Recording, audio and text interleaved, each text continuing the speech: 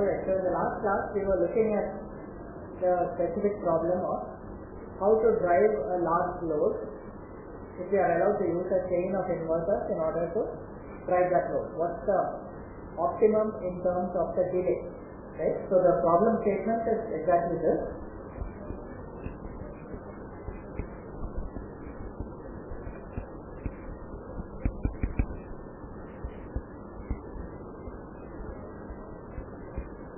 We have some load that needs to be driven, PL. On the input side, our first state must have some known capacitance, which we call T0. Okay. We want to find out the number of such stages over here, N, and how big those stages should be. Right? So that now what we can say is, at each stage the capacitance is going to be given by C1, C2 and so on, Cn minus 1 with Cl equal to Cn. Okay? Cn by C0 is fixed.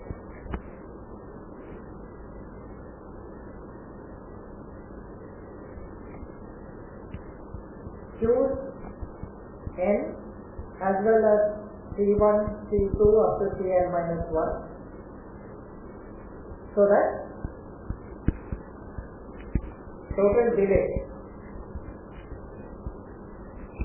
is minimized.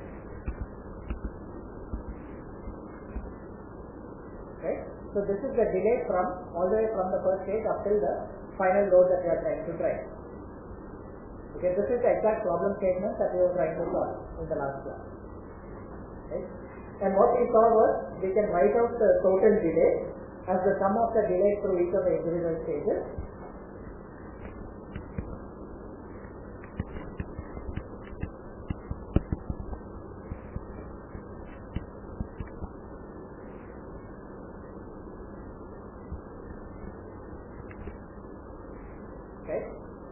D0 being the delay of the zeroth stage, that is the first inverter, D1 being the delay of the next stage, and so on. Okay? What are these values actually equal to?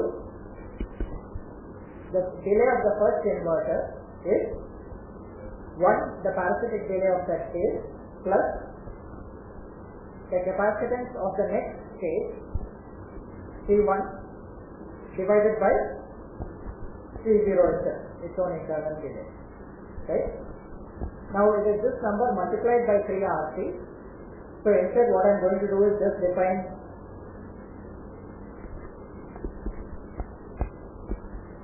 the 3RC. I will take out as a constant. Right? And I am concerned only with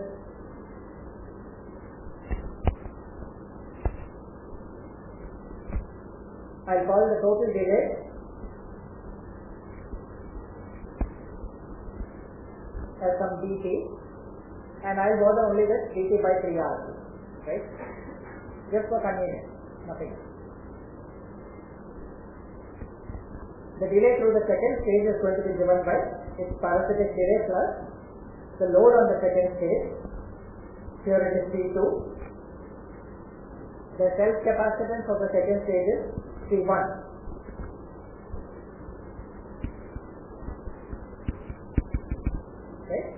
And so on until for the last stage it becomes Cn divided by Cn minus 1, where Cn is equal to Cn, the actual load that we want to drive.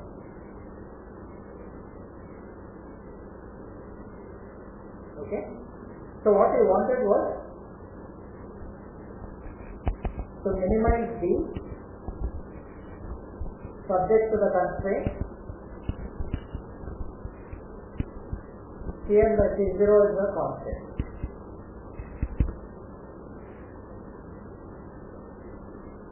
Okay? And what we saw was, how do we do this? We can just take the partial derivative of D with respect to any arbitrary Ti somewhere in the middle. What we will get is 1 over Ci minus 1 minus Ci plus 1 by Ci squared, and this must be equal to 0. This is equivalent to saying Ci by Ci minus 1 is equal to Ci plus 1 by Ci.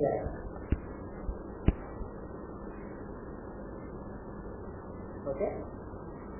So in other words, what it's telling you is, in order to optimize the delay through that entire system, what you want to do is you want to make the delays of each of the individual stages equal. Okay? Now, we'll call this S equal to Ci by Ci minus 1. After all, they are all equal, so it doesn't really matter which one it is. Okay? Which means that the total delay becomes 1 plus S plus 1 plus S, so on, n times 1 plus small s. Okay? And also we have C1 by C0 times C2 by C1 times C3 by C2, etc. up to Cn by Cn minus 1. This is S to the power of n, and this is the constant. I'll call it capital S.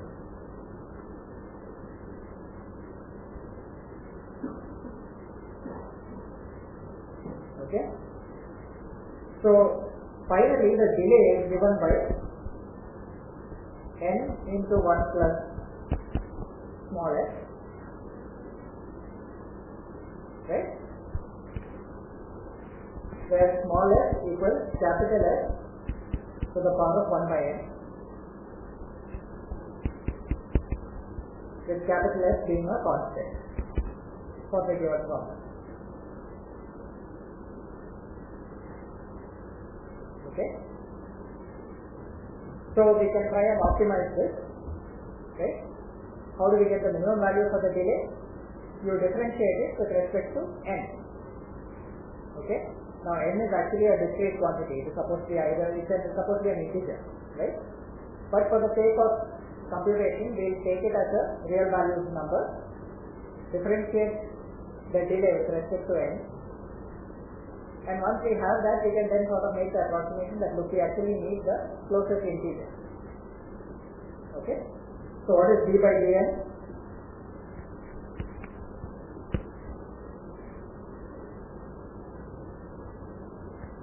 This is going to be 1 plus s plus n into derivative of this. Right? So that is s power 1 by n ln s into minus 1 over n square. Right? Because d by dx of a power x is a power x into ln a. Okay? So I am just making use of that over here and writing out the expression.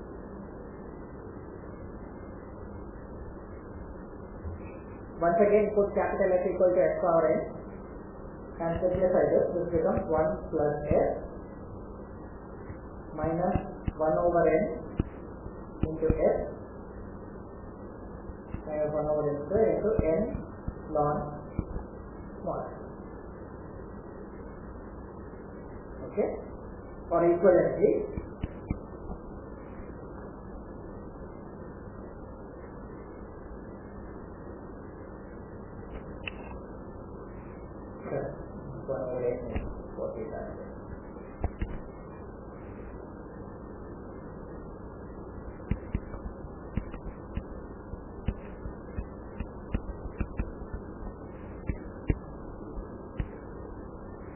so this is the condition that needs to be satisfied for the optimal value of delay. Okay? I could have rewritten this in terms of small n and capital S, but it doesn't matter. Essentially what we have is we have one unknown, either small n or small s. They are related to each other by small s equals capital S to the power of 1 by n. Okay. So I finally got an expression in terms of small f. That is sufficient. Once I have computed it, I can find out small n also. Okay. So now we just need to solve this particular equation to find out what is the optimal value of f. Right? That f itself is an interesting thing. It is Ci by Ci minus 1. It is telling you how big should every stage be compared to the previous stage. Okay? In order to get the optimal value of delay. Now if small f is equal to 1, there is actually a problem, right? Because it's sort of saying that for optimal delay every stage should be of the same size. In that case, how do I drive a large load? There is no really good way of doing it. Okay? But in this case, it turns out that if you actually solve this equation, small f is not equal to 1, right? This equation is a bit tricky to solve. There is no sort of closed form as such that you can get. The best is probably an iterative solution. And what you will get is the optimal value of f from this. By solving this, is somewhere around 3.6 or so.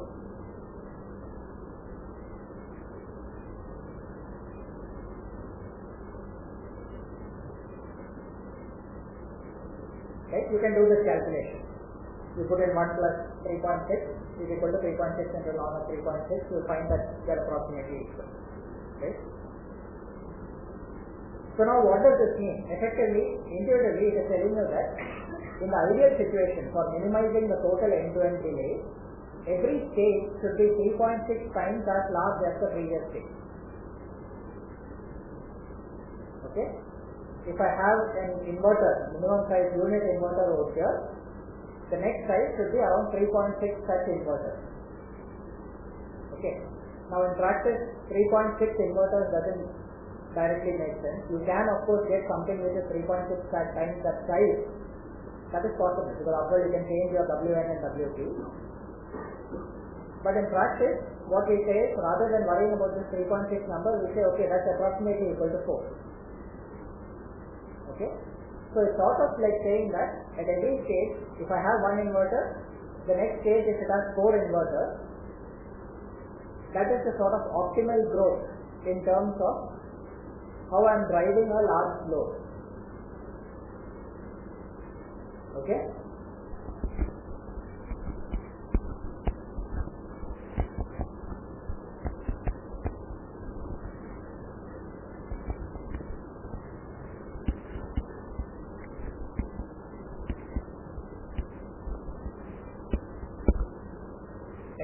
Ideally at each stage we have a factor of 4 growth.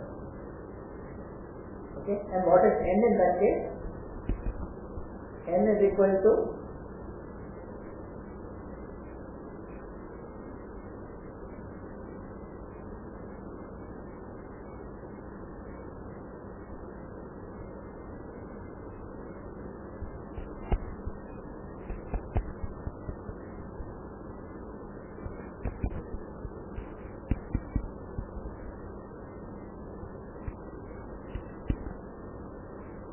so we can get the number of stages also in this way.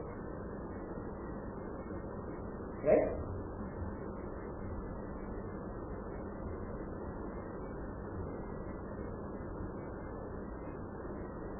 Now, in practice, it turns out that I made that approximation 3 instead of 3.6, I take the ideal growth per factor as equal to 4. You can do the calculation and sort of find out how much is the deviation that you are going to get.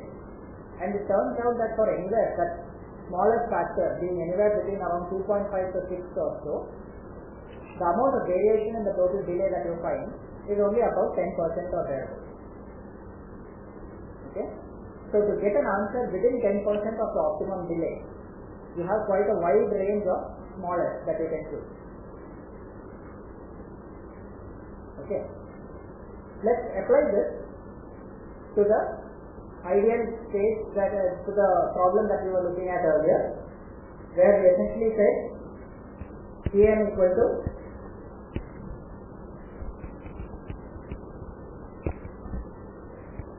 thousand times C0. Remember, this was the problem that we took. We considered the case where we have 3 such stages, each with a factor of 10. Now we know that 10 is not the ideal growth factor anymore. The ideal growth factor is closer to 4. Okay. With 10, what was the delay that we found?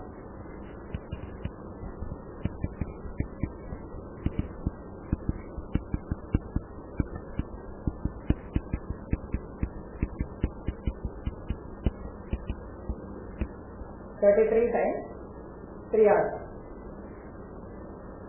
Okay, 33 times 15 picoseconds. Right? But the 33 is the important point over here. Now with s equal to 4, let's say,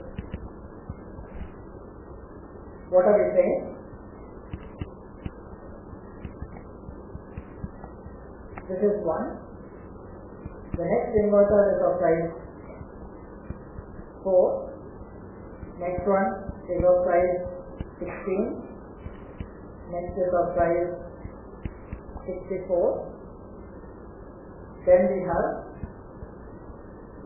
64 times 4 is 256. The next one beyond that will be 1024. It is greater than 1000. Okay? So instead of that, it's directly the load capacitance itself.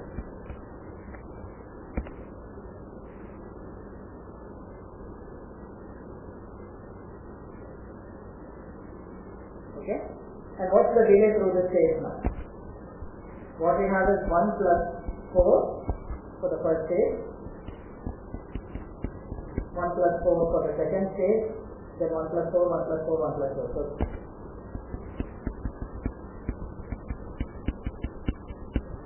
actually for the last stage, so this is, the first 4 stages are 1 plus 4 because the next stage is 4 times as last. For the last stage it is only 1000 by 256.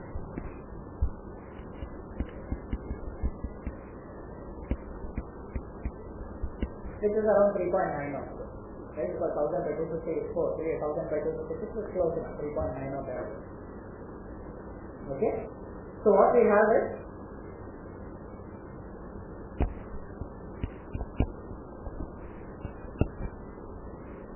(24.9). Okay? What was the delay when we use the factor of 10? 33. When we use the factor of 4, 24.9. If you use a factor of 3.6, it will be something slightly less than 24.9.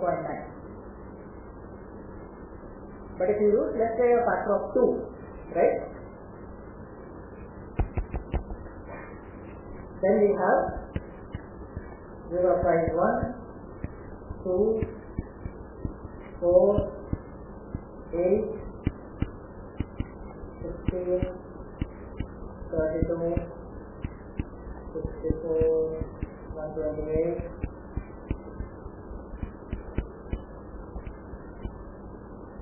and then finally the load. What happened? Is this good or bad?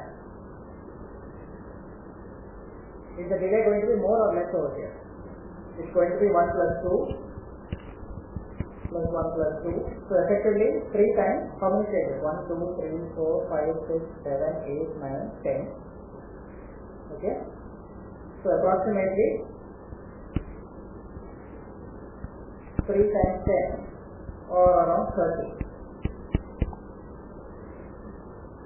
Right? So what happened in this case? There are so many stages that the parasitic delay through each stage started becoming the problem. Okay? So when I chose S to be too large, 10, what I found was each individual stage delay was large.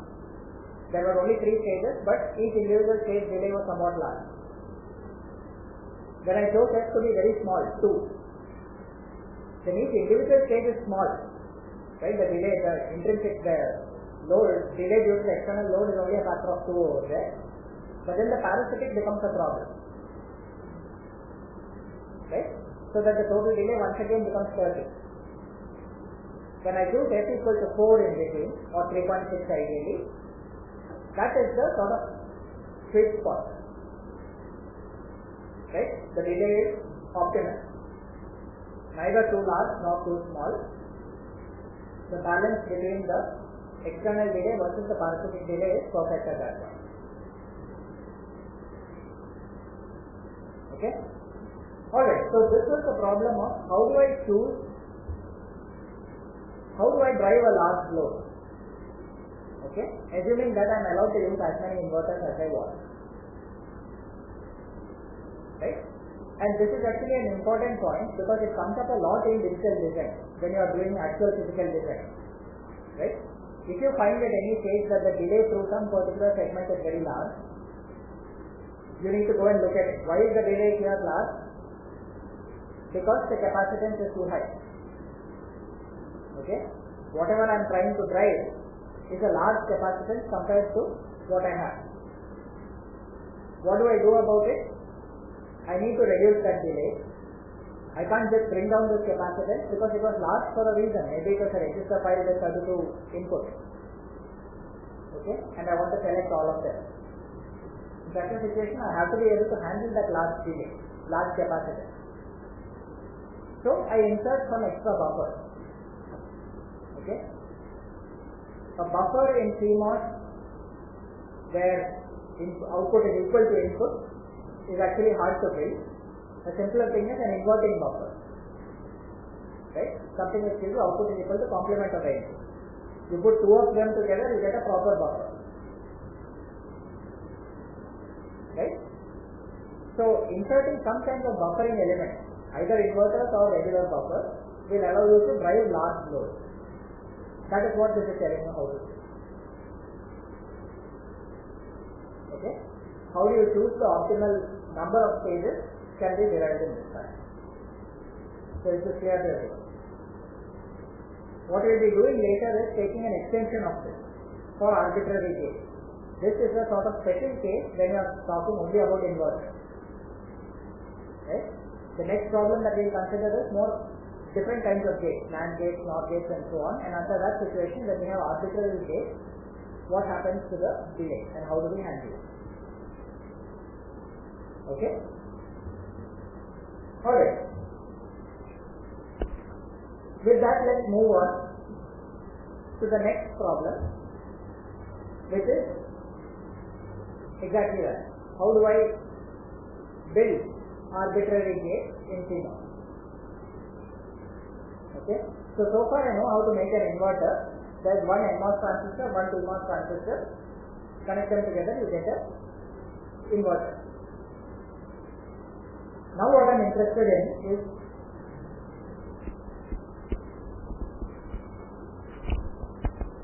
other kinds of gates.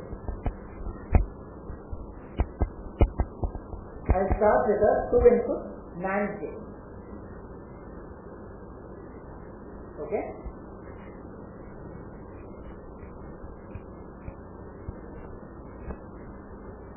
What is the truth table of the NAND gate? There are two inputs, A and B, and one output, Y.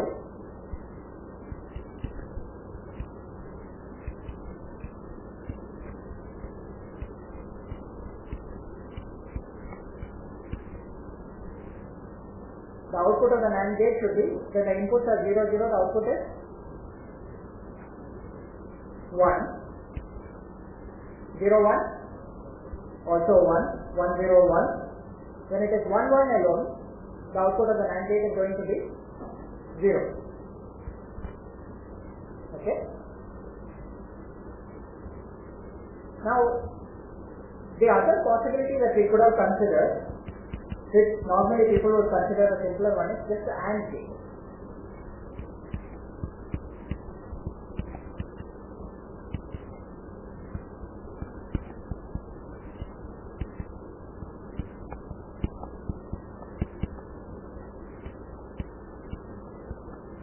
So the AND gate is just the inverted version of the NAND gate, or rather the other way around.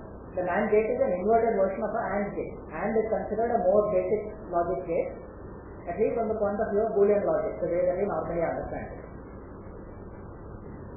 So why do we consider the NAND gate and not the AND gate for implementation?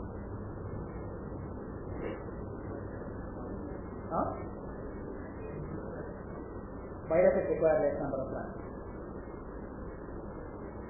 What is it fundamentally that makes the NAND easier to implement than the AND?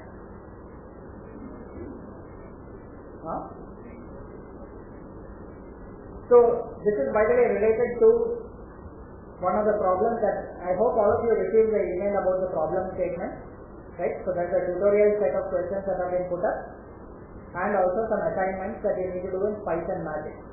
Okay? Did anyone not get that email? Please raise your hand.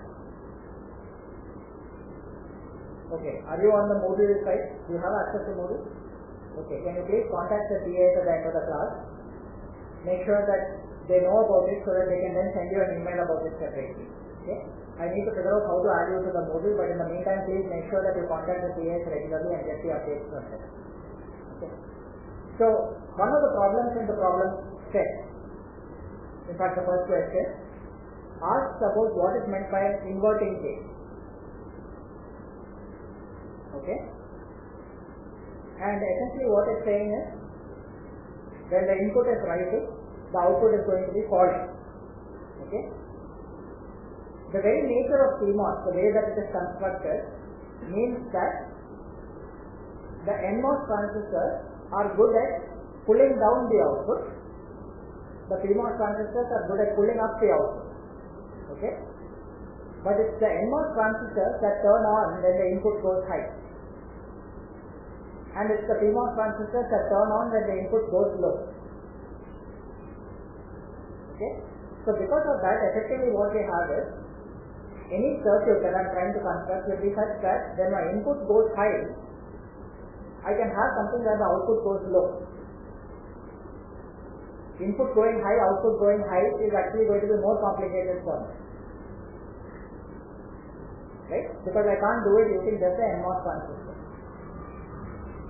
And input going high, I need to figure out how to sort of turn off the PMOS so that the output goes low. Or rather the output goes high, if I want it to be that way. Okay? So because of the nature of the NMOS and PMOS transistor, when the input goes high, the NMOS turns on, pulls the output low. When the input goes low, the PMOS turns on, pulls the output high. CMOS structure, right, the circuits that you build using CMOS have an inverting property. Okay? Or in other words, it's more easy to build inverting gates using CMOS. That's not to say that I cannot build an AND gate. How do I build an AND gate using CMOS? Take the NAND gate and invert it. Okay? It will be two stages. That's the only difference. Okay? So here we are talking about single stage gate. Something where I provide some input, I directly want to get the output. I don't want to have two stages of logic over there. So if that is the case, what does the NAND gate look like? I want this behavior. Okay? If any one of the inputs is 0, I want the output to go high. Okay? And the output should go low only when both of the inputs are low. Or rather, the output should go low only when both of the inputs are high. Okay? Let's first look at this in terms of switches.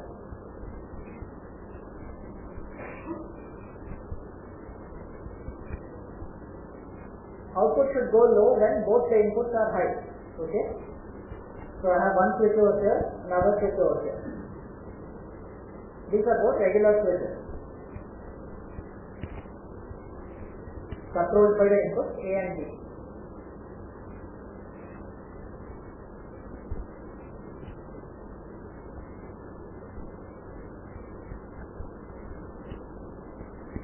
On the other hand, I have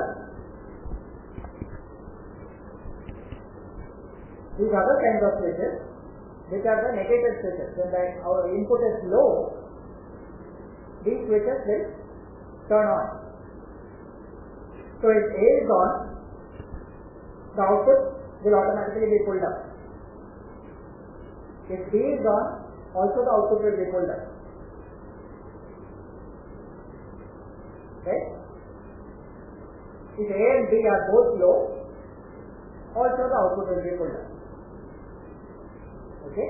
And during any of those conditions, these two switches at the lower part will be off. Okay? So So convert this into the transistor level implementation. What I have is 2 PMOS transistors.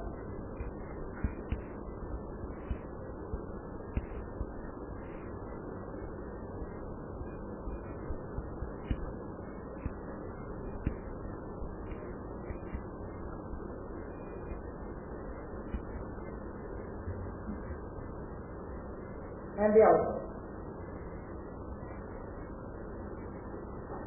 Okay. So I have 2 parts to this. This section over here, which is active when both A and B are high. And I have this section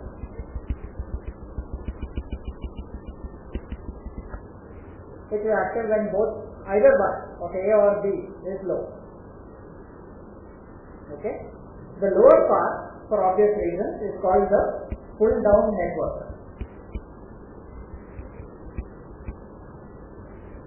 or PDN, and the upper part is called the pull up network.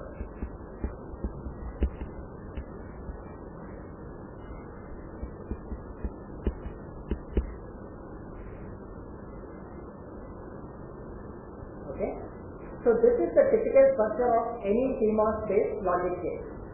There will be 2 parts. There will be a pull down network and a pull up network, and you need to figure out what are the corresponding connections so that whatever logic that you want is realized. Okay. Now the interesting thing about this is it's no longer limited to something as simple as a NAND gate. You can take any arbitrary gate, something much more complicated, and provided that you can write it in an inverting form, you can straight away draw the logic corresponding to that. Okay. So let's take a more complicated example.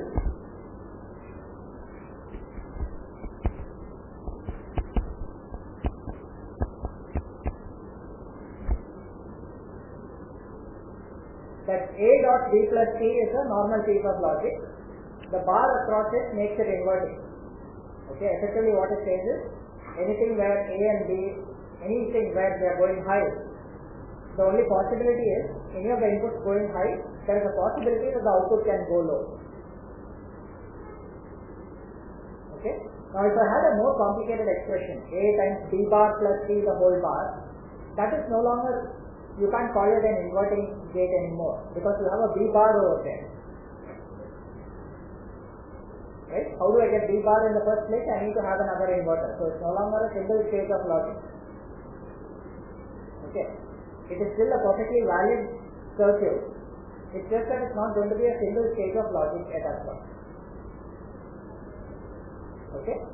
So A dot B plus C the whole bar.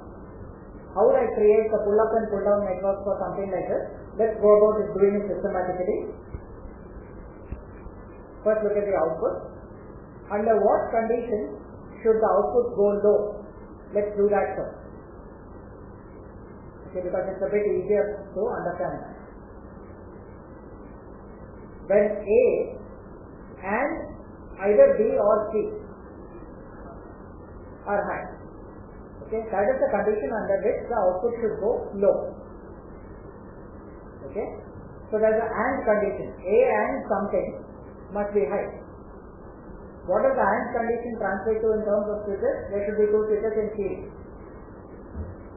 Okay.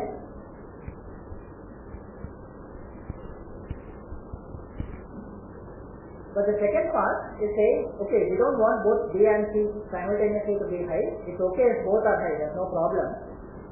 But I only care that at least one of them should be high for the pull down to work. So put them in parallel. So it works as a OR functionality.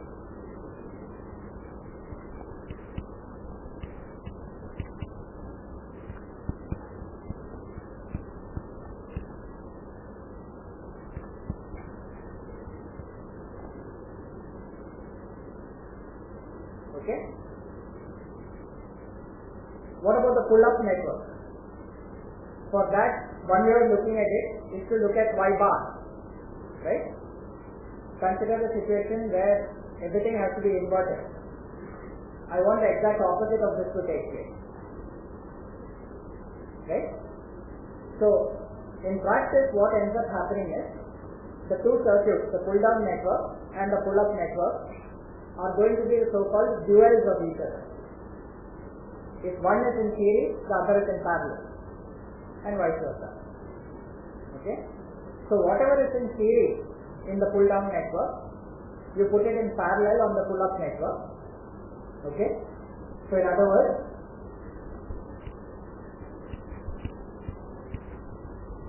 A in parallel with something. What is that something? B and C were in parallel in the pull down network, so they should be in series in the pull up network.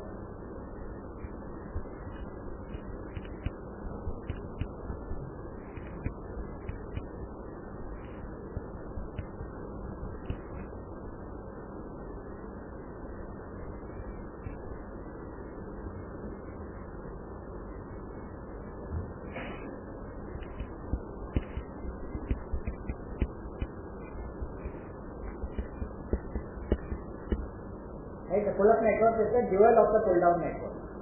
Dual meaning a complement. Anything that is in series in the pull-down becomes parallel in the pull-up.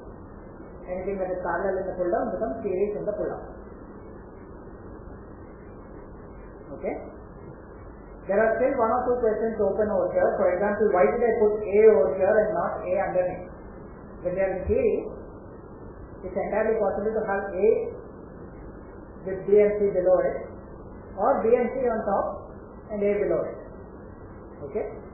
Which is the right choice? From a logic point of view, both are exactly the same. From a circuit behavior point of view, there will be differences. Okay? So in some situations later, we will look at examples of those differences, but for now, either one is correct. Okay, both are perfectly valid. It doesn't matter whether you choose B and C or C and D. The order does not matter. What matters is, in the pull-up network, the B-C combination is in parallel with the A transistor. Whereas in the pull-down network, it is C.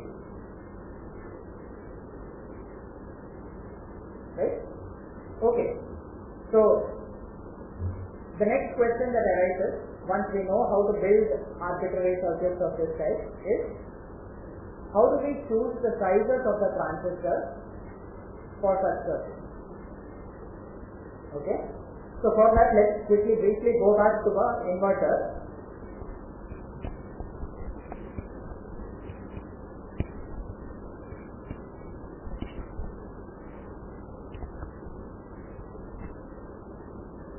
Right? What is 4 and 2?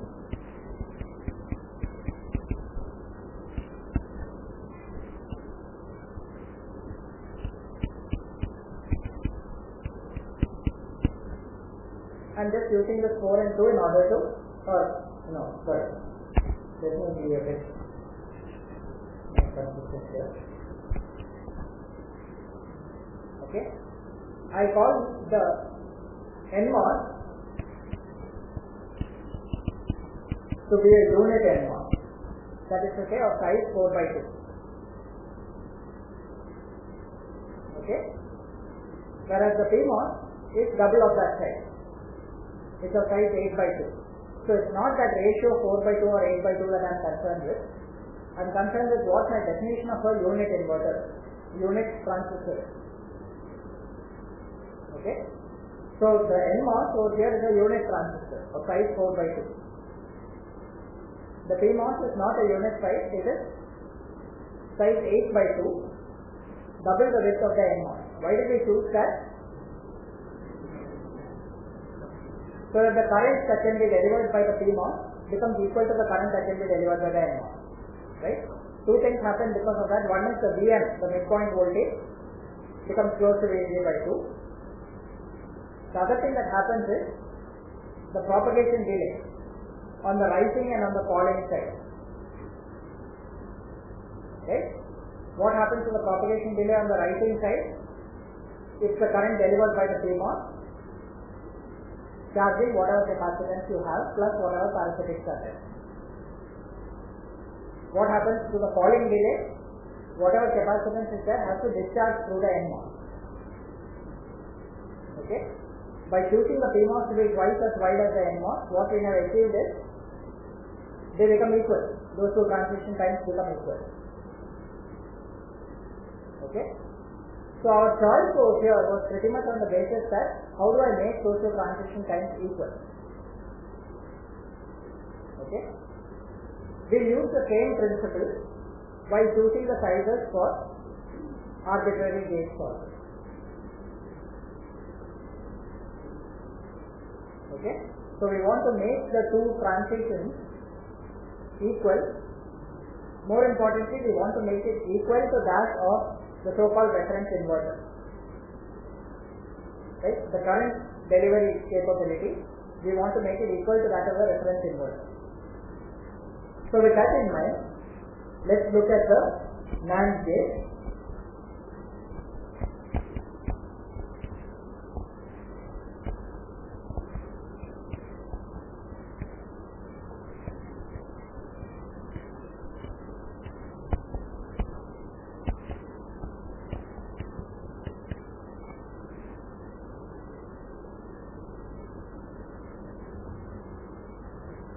What do I have over here in the pull down network? There are two NMOS transistors. I want the total current that they can change to be equal to that of the reference inverter. Okay? This is my reference inverter.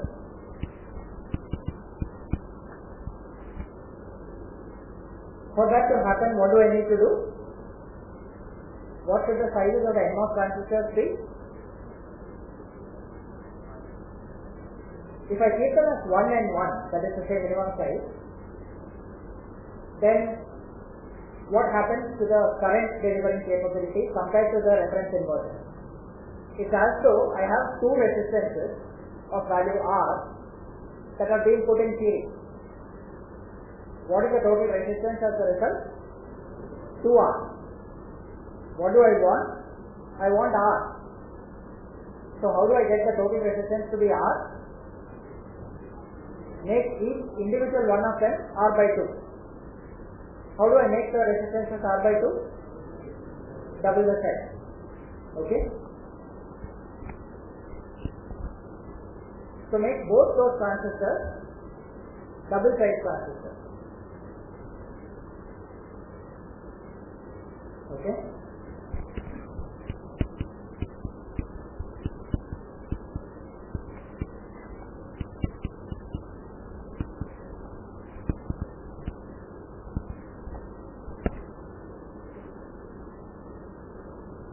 What about for the CMOS, the pull-up side? Here what happens? There are three possibilities. A is 0, B is 1, A is 1, B is 0, or A and B are both 0. Okay? Among the three, this is the worst case. Worst case meaning the one that will result in maximum delay.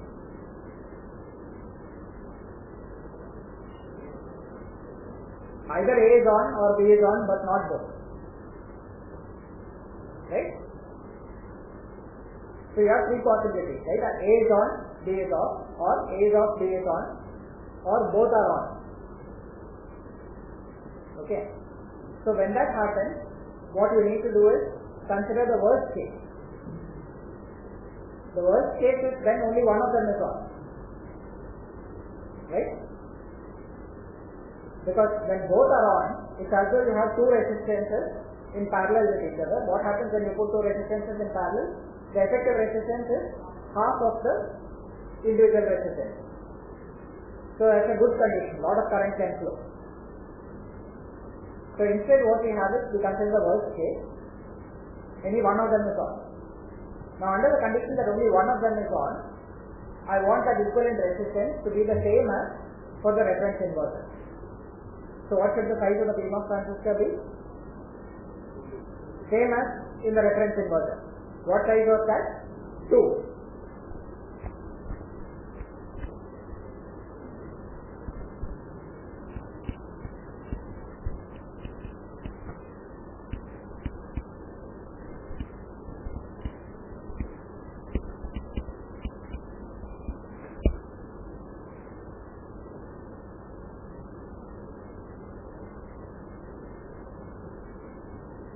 Okay. Let's take a more complicated example.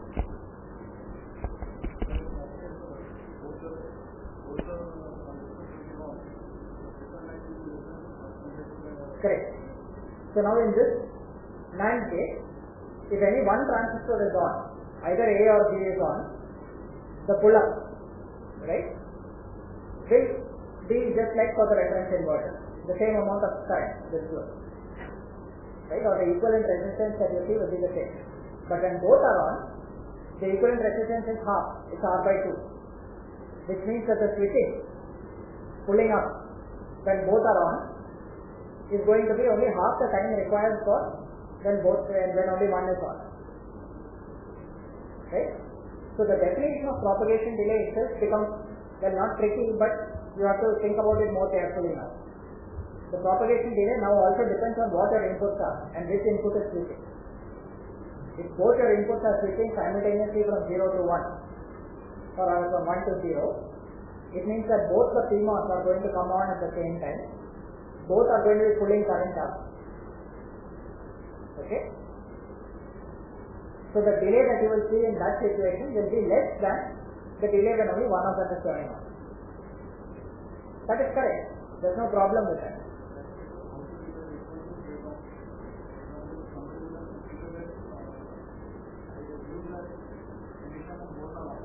Yeah. So in such a situation, what do? You go with the worst case. What do you mean by worst case? The maximum delay. When will the maximum delay come? When only one of them is on. Okay. So in general, when you have multiple such delays of this sort, you need to consider the situation of worst case delay. In reality, you might also want to consider the sort of best case delay, because that has a secondary effect called the minimum delay, and this has an effect on the overall timing analysis as well. Right? But for the most part, we are concerned with the worst case delay. That is the thing that we need to fix. In this case, worst case is when only one of them is on.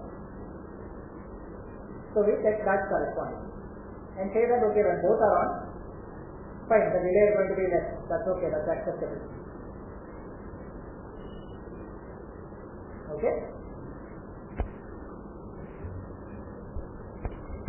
Going back to the other example that we had, A dot B plus C.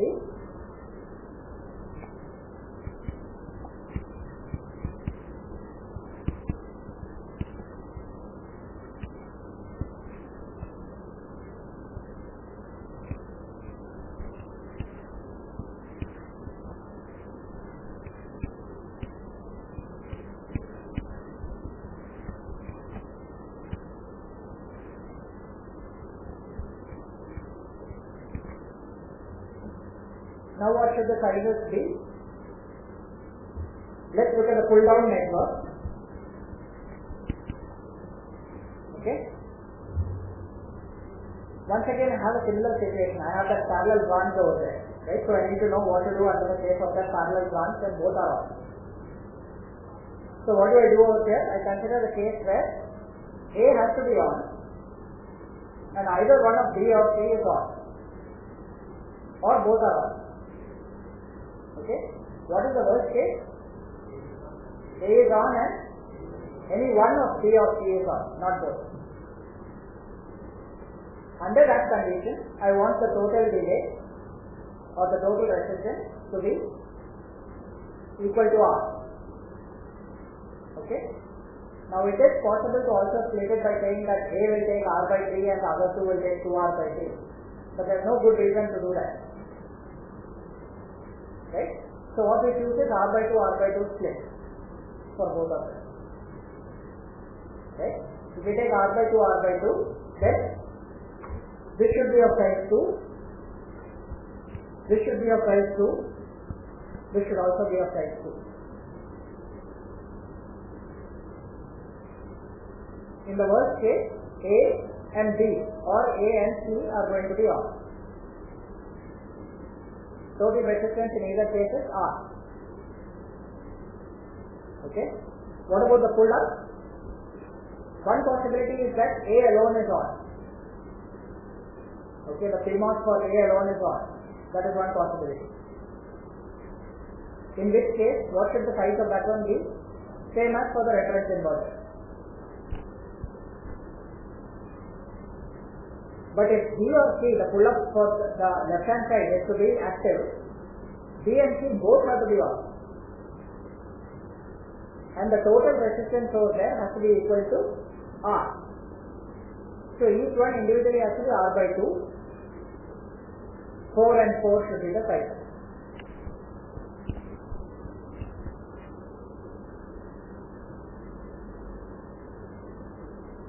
Okay.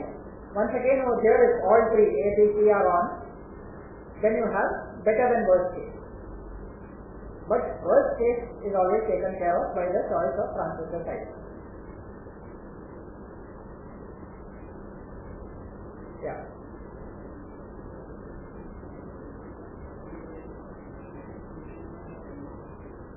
W by L of the PMOS is 2 times of the NMOS, correct? Yeah, to make resistance same, I make W by L of the PMOS to be twice of the NMOS. Correct. So the capacitance is a different story. I can't fix the capacitance. Right? Capacitance is the same, whether it's rising or falling. It doesn't matter, it's double, but the same capacitance is seen whether I am doing rising or falling transition. Okay. So the delay will remain the same, whether I make the capacitance more or not. It will be the same for rising, it will be the same for falling. So even if I add some extra parasitic capacitance, it will affect both. It will affect both rising and falling. But the resistance will affect only the current. That is to say, the rising time of the falling time. I don't want them to become different. I want them to be as close as possible. So I make only the R values the same. The C will be different. The C will become more. But it will affect both the rising as well as the falling. So it does not matter. Okay? Alright, we'll stop here for now. In the next sessions, we'll be starting with the concept of logical effort, which is the same kind of thing that we did for the case of the inverter, but generalized to more arbitrary types of cases.